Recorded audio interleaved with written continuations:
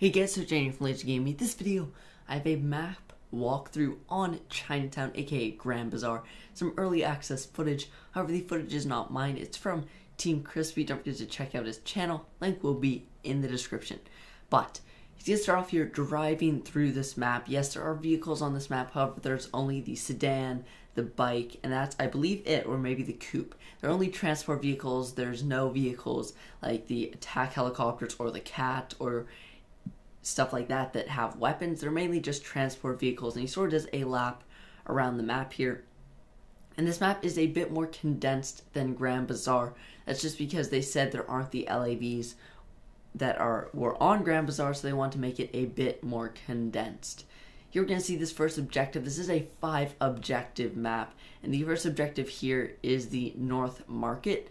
And it's sort of just a general market with some stuffed animals being sold, a Chinese zodiac in the middle of this pagoda here.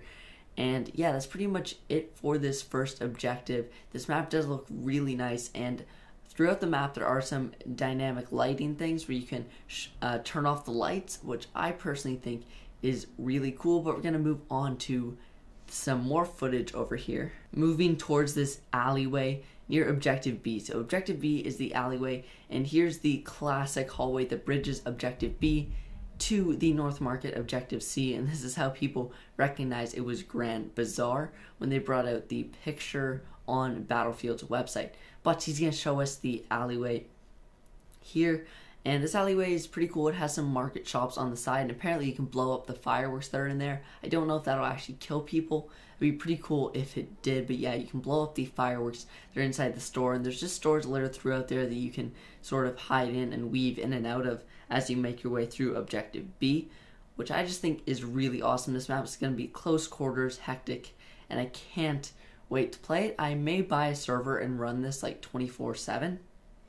So don't forget to check that out. And here's this light switch, which I think is really cool because this map is set at night, but most of the map is like daytime and you can see things, but once you turn that light switch off, it's really hard.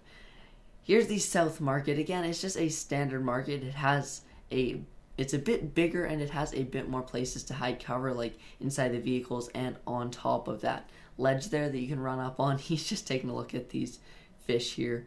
But yeah, this objective is a bit bigger than the North Market, but it's not too big, and it's pretty cool.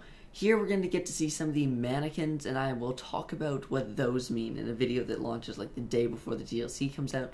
Those may have something to do with an Easter eggs. There's stuff we saw on Black Friday, and they're actually mannequins from Dead Space, which is another game Visceral developed. But as you can see, all the objectives are really close to each other. Here's Objective D. If you are running an organized squad, you could really just plow through a bunch of the objectives and take them all at once. This is a tree that sort of just has pulsing light, which, I mean, they made a big deal of when talking about creating the map, but it's sort of just something you might not really notice. Here's a pulsing candle.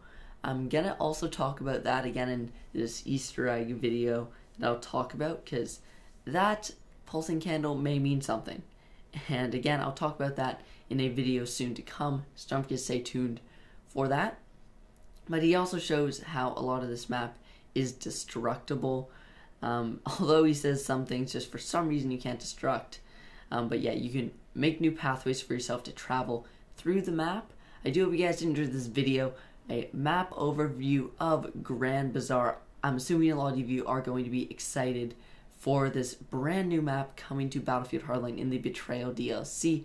By this time, we will have a release date, and I would have already talked about it in a video, but I'm currently making this on February 23rd before a release date is available. But that should be common news by now. I would have posted multiple videos on my channel talking about it. So if you are new here, subscribe down below for much more content on everything Betrayal DLC. That's what it is. Video guys, thanks for watching. I'll see you guys next time.